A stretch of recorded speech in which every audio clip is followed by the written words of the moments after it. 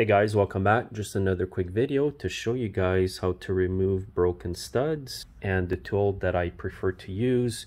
I like to use one of my Van pliers, either the pliers or the vice grips. And let's see how they make out on this one.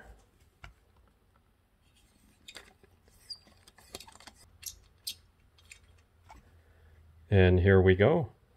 Now the reason why the Van pliers are so good is because of the vertical serrations. So when you go to grab a broken bolt or stud, it fits in perfectly. And sometimes I'll use the vice grips if the stud is really tight in there. I was lucky this time to get it out so easily. Sometimes I do have to heat them up before I try to remove them. Definitely a must-have in your toolbox, guys. Thanks for watching. Have a good day.